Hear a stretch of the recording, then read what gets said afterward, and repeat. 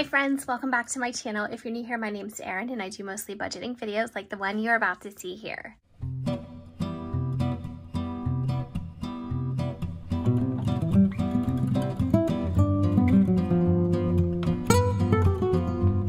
First, thank you so much for tuning in. I really do appreciate you spending some time with me out of your busy day to follow along with me on my budget journey. In today's video, I'm going to be going over today's 1st June paycheck for my regular job, and I will be breaking that down and letting you know how I am allocating all of those funds for cash envelopes and variable expenses, and then also for July's bills since I am paying ahead. So I'm going to bring everything down to a zero-based budget, which is my preference. I like giving every incoming dollar a job and a function so I don't kind of misspend or, I don't know, get sloppy with it at all. Not that that is a thing, but that's a thing for me. So unless I give a purpose to all of our money, I'm very tempted to say, oh, well, this is extra. You know, maybe I can just use it for this or for that. And that is a slippery slope for me. So first of all, I do have the money from the bank.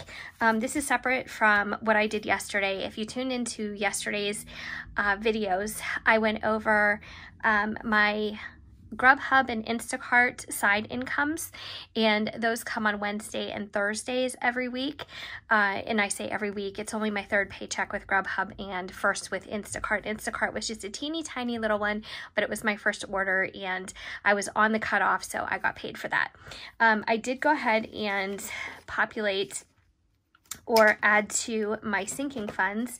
So all of those are organized, and even if I don't add anything for the rest of this month, I think that I'm still doing pretty good, you know, considering the situation. So those are all settled. So if you're interested in that, I did do a separate video on these because I like keeping things segmented and separate because it just saves time, and also not everyone is as interested in the income side as they are in the variable expenses and the cash stuffing and so on and so forth. So I'm trying to keep everything separate but organized so anyone who's interested can tune in to the part that they are most drawn to or the part that could most help them.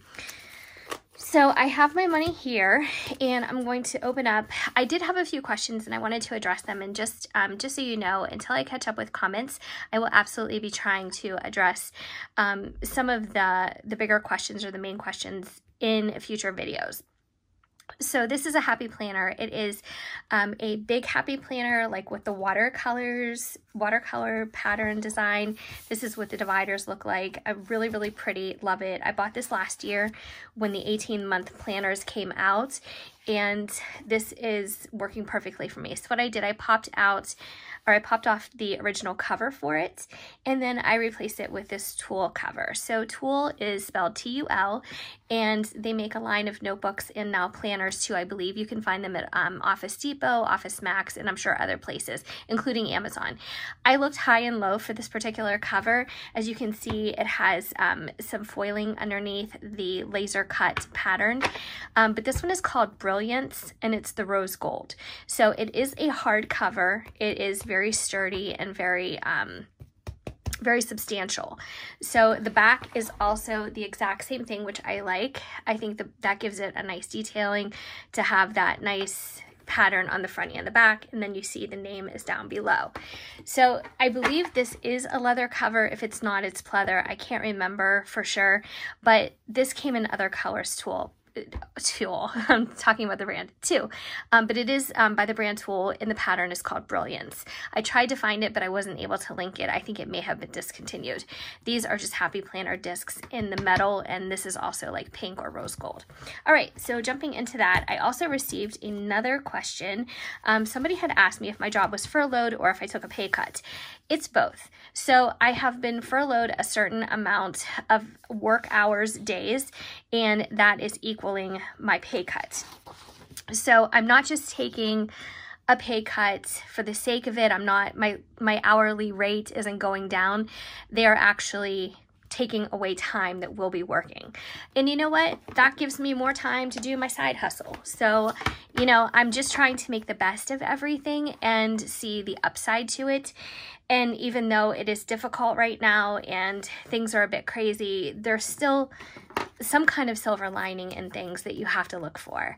And so that's kind of, you know, my take on it and the way I feel about it at this moment. Anyway, I'm just going to try and roll with it as it comes. So this was last week's, and you can see this is how I set it up: sinking funds, cash envelopes, and then here was my plan for what I am allocating for the next month's bills. And I am paying my bills ahead of time, 1 month in advance, and it was something that I've always wanted to do, but I wasn't able to do it until we got our stimulus money. And I really tried to think hard, you know, what do we want to do with that stimulus money? How can we best use it? And I thought, you know what, let's get a month ahead as far as our regular bills go. And let's try and figure out, you know, how we can, I don't know, like I said, just best get ahead. And I used it to pay all of May's bills. So once May rolled around, I was able to go ahead and then use that money and start putting it towards June's bills. And that's how I'm doing, that's how I'm moving forward, so on and so forth. So yesterday, just as a recap, this is what I anticipated from Grubhub, and this was the actual payment.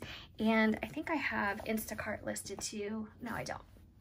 But I have Instacart listed here. I thought I had it on the actual day. So yesterday's total for side income just for 1 week was $1180.33, and so I rounded that down just to a flat $1180, and I started to fund some of my sinking funds. So part of what's left of that is also going to fund my cash envelopes, which I'll be getting into.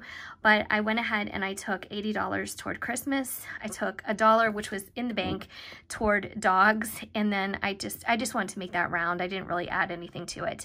I took $120 I added to savings, and I took $300 and I added it to the emergency fund. So these are my new sinking fund balances here. So for cash envelopes, I also keep it pretty simple, and it just so happened that this layout of this big happy planner worked out perfectly because I have only been using 4 cash envelopes and 4 sinking envelopes for about a month now.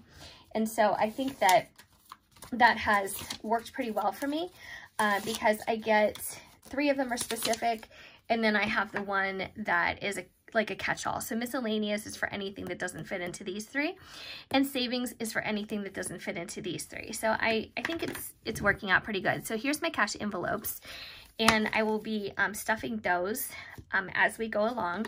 But I wanted to mention, you know, what I did with the first half of this money, or I guess maybe a little bit better than half. Yeah. All right. So we had $1180, and that's what I'm going to start out with. And then I'm going to get into today's paycheck and talk to you about that too. So minus $80 for Christmas, minus, I'm not even going to put that $1 because that was just in the bank, minus $120 for savings, and minus $300. So we're left with $680, okay? So I will tell you what I took out of the bank: 100, 200, 3, 4, 420, 440, 460, 480, 485. So let's minus 485.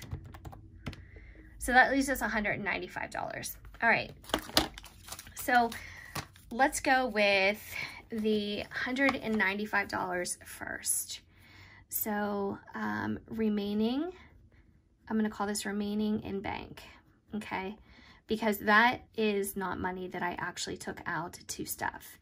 It's money that I left in the bank so I could do some electronic payments and things like that. So I'm just going to, how should I do this? Let's just do that. All right, so we had $195, okay? And first things first, I have to pay my Discover, which is just under $90. So I am going to subtract that, which brings us down to $105.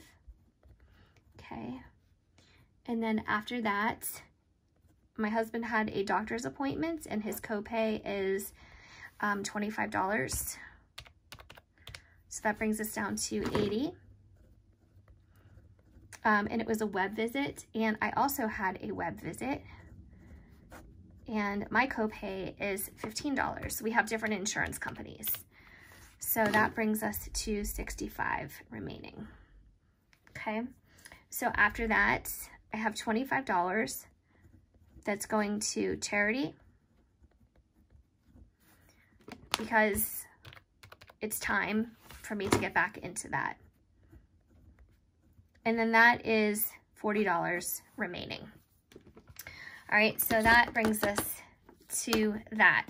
Now let's talk about this $485 here. So I have allocated a few different purposes for all this, and I have my envelopes and I have my Post-its. So I'm going to use Post-its again to kind of keep things on track. And the first thing I'm going to do is populate groceries and, you know, grocery shopping, food shopping, what have you. So I'm putting $100 into that. So we're going to write down food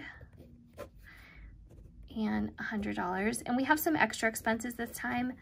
So I will talk to you guys about what that means and all that. So I am putting $100 into this little grocery envelope, and on the outside I'm just going to put my little sticky that says food. All right, so let's take our $485 minus 485 minus 100 brings us down to $385.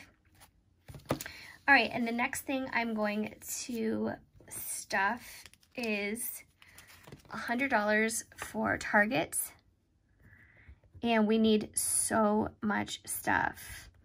And this could be Target or Walmart, you know, it just depends. I'm just putting Target just because that's usually my go-to.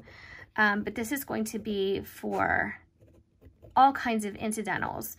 So I need to get some paper towels. I'm going to try my hardest to find some Clorox wipes, things like that. We need to get some shampoo and I think Tylenol. We have like a lot on our list, so we're down to $285 with that. All right, so that is Target. I have a little list on the side here, so I want to make sure that I don't forget anything. So lots of incidentals, and I haven't been able to really do that. And plus we haven't needed it. That's the beauty of, you know, kind of being stuck at home, was I had plenty of time to go through all of our closets and cupboards and vanity and figure out all the things that we have. I was so excited. I am somebody who loves like little tiny bottles of shampoo and soaps and things like that, you know, from hotels. And over the years going on vacations, I always bring them home. Whatever is left and unopened, I love bringing them home. And some of them are really good stuff. So during quarantine, I even used that stuff and I felt so good about it. I was like, you know what, this is awesome. So waste not, want not. So I'm putting $100 aside for my mom. So her B-Day cake and B-Day gift. Okay. So I'm going to minus 100, brings us down to 185. So I'm excited about that. We are going to celebrate her birthday this weekend, and I think that's going to be really nice and a much needed little get-together, small get-together, but still. All right, so I'm listing $100 for my mom's birthday. All right, so let me cross that out. And then gas money, putting a little bit extra into gas. Somebody asked me if I'm accounting for like wear and tear on my car. No, and you know why? First of all, I have a lease, and I'm not saying that that is ideal for this situation, you know, doing deliveries and putting miles and using all the gas. But this wasn't something that I ever anticipated in the very beginning, all these like delivery side hustles. I never anticipated in the beginning being something that I would stick with. Now that we're kind of going through the motions and realizing, you know, how lucrative it is, even if it's just for right now, it's giving me more things to think about. You know, like, can this be something that I do permanently? Even if it is, I don't know, just maybe the weekends or just a couple evenings during the week. Somebody did ask me how many hours it took us to make the money that we were making. So as you can see, I had $11.60 coming in from Grubhub. It takes a lot. Right now I'm working like 7 to 3 for my regular job. So I'm putting in my 8 hours. And then after that, during the evening, like usually around 3:30, because I'm pretty restless because I'm in the house all day. Usually around 3:30, I turn the phone on, I wait for alerts, for delivery alerts, and I always try to sign up for a block. If I can't get a block, and some of you may know what that means, and some of you who aren't doing it may not. If I can't get a block, I still keep my phone on for alerts. So I'm working from about 3:30 till at least 9 o'clock. 9 o'clock is typical cutoff for me because it does get dark, and you know, I'm tired by that time. But honestly, I don't feel too exhausted because the work I'm doing for my regular job right now until at least July is at home anyway. So that's my only time to get out of the house. So if you figure, let's just say 4 to 9. That's 5 times 5. That's 5 times 5 is 25 hours during the week. And then on the weekends, I leave my phone on probably at least 12 hours. So I might do 8 to 8 or 9 to 9. I'm probably not delivering consistently during that time. And if I'm not signed up for a block, I'm not obligated to take an order. But let's just say plus 24 more hours. That's 49 hours. So it takes me a long time to make this money. Sometimes I might be working 30 hours. Sometimes I might be working that many hours. It just depends, and it depends on how busy it is. So I hope that kind of clarifies that and answers that question. And now I'm screwed up on my money. 485, let's start again. 45 minus 100 minus 100 minus 100. All right, so we're down to 185. Minus 60 is 125. So gas, I'm putting 60. So have I thought about my long-term plan, like, you know, like how this will affect my car, or do I need a different car, maybe a used car, something like that? No, so far, no, I haven't thought about it. I do need to think about it because if it's worth it, I'm going to keep doing it. So 485 minus 100 minus 60 minus 25 for dog food minus 200. Okay, so we're down to $100. So this is our little dog food envelope. And that's sometimes why these videos take a while too, because I do have a lot to explain. And I have a lot going on right now, like everyone, but it's a lot to organize and keep up with too, because I do have a regular job and I do have this, you know, side income that I'm trying to make work, and I have 2 different sources for that right now. And I'm also trying to film these videos as best as I can. I hope that you guys are enjoying them and the way I'm doing them, and you know, just other things too. So it's a lot, but it's okay. It's keeping me busy and it's keeping my mind off things. So lastly, we have a veterinary appointment for Olive. And she has some problems with her legs. And I'm afraid that it's, you know, like an orthopedic problem. So we're going to have to, well, we do have an appointment to take her. And my husband will be taking her today and figuring out, you know, what's going on. So these 3 things I'm going to put in the miscellaneous envelope. And that's why I'm using the Post-it, so I can keep track of them that way. And then if I don't use it all, I can note on the Post-it, maybe the visit was only $75 or what have you. I'm going to actually tuck this under so this fits better. And then that's that. Now, I did have a couple dollars extra from my cash envelopes last week, and I didn't talk about what I did with it because it wasn't like substantial money or anything like that, but I just had it in cash and I drove through Panera and I got my iced teas. You know, that's all I did. I'm not a very exciting person and there's not a whole heck of a lot going on, but that's what I did. All right, so let's get to today's paycheck. So it was $15.14. Now, next paycheck, it should be less. Next paycheck should be my first one that is going to be at a reduced rate. So what I'm going to do is I'm going to put $1,500 into July bills equals $14. And then this extra $14, I'm probably just going to pop that out of the bank, put it toward gas, or, you know, pay for something with my debit card with that. And that is just going to be like an incidental remaining amount. So I'm bringing that down to 14. And you know, let's just say 14 is, I'm just going to call this pocket money. Whether, like I said, whether I take it out of the bank or I use it with my debit card, and then that's going to bring my budget down to 0 base. So I'm just going to put here July bills.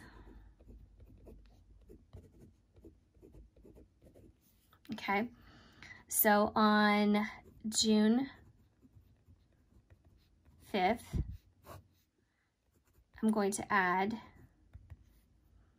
$1,500.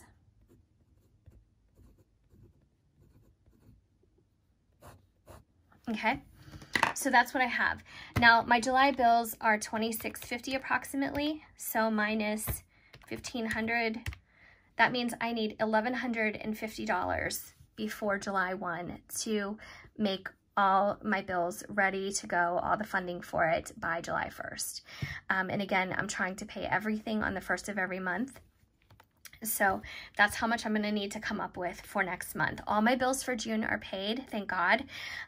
So all of this money I can use for variables. I can use it for, you know, whatever comes up. Obviously, you saw this week we have some unusual expenses, or just not typical, not unusual, but, you know, we have birthdays, doctor's visits, and things like that. So, you know, what have you. But at least this is the only remaining amount that we have to come up with for the rest of the month for July. So, yeah, I'm very excited. So, I'm going to put needed just so I can keep track. $26.50. All right, and that is my entire budget. So let's go ahead and color code some things just to make it look nice. This is my cash envelopes here. And down here we'll use these fat chunky little highlighters. I love these so much. I do have these linked below. I have a whole set of these. They're just like little tiny things, but they're super cute and they are very, what can I say?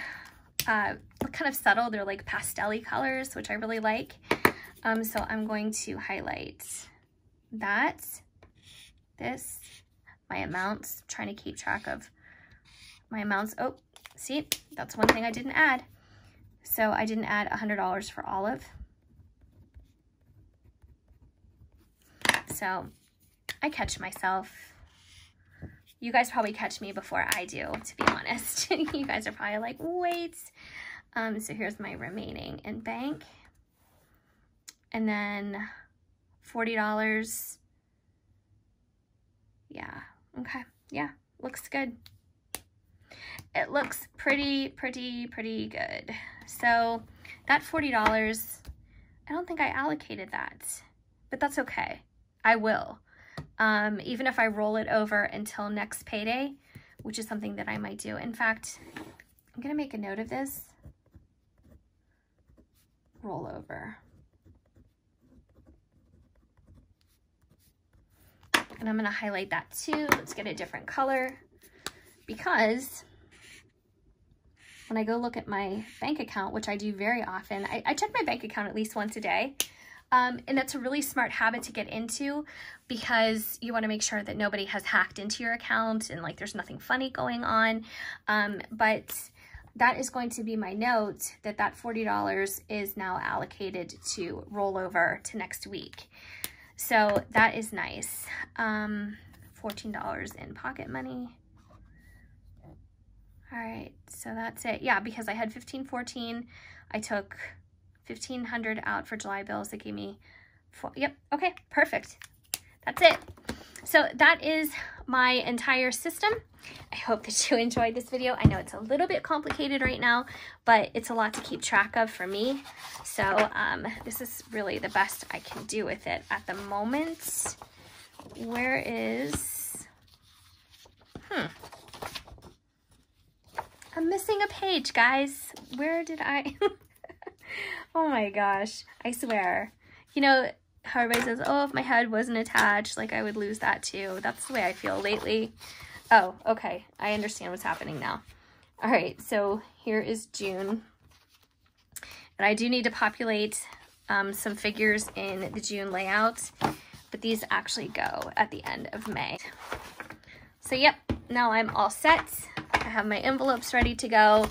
I have some shopping to do. My sinking funds are complete and I am all situated. So thank you so much for watching. If anybody is still here to this very end, I really appreciate it. Please, you know, keep leaving your comments and things like that because I do enjoy reading them and I am going to try and get back to everybody very soon. And if you have any questions, of course, leave them down below too. And if you enjoyed this video, please leave it a big thumbs up. That really helps my channel. And if you haven't already subscribed, I would love if you stuck around and did so. It would mean a lot. And hopefully you're all doing very well, and I'll see you next time. Take care.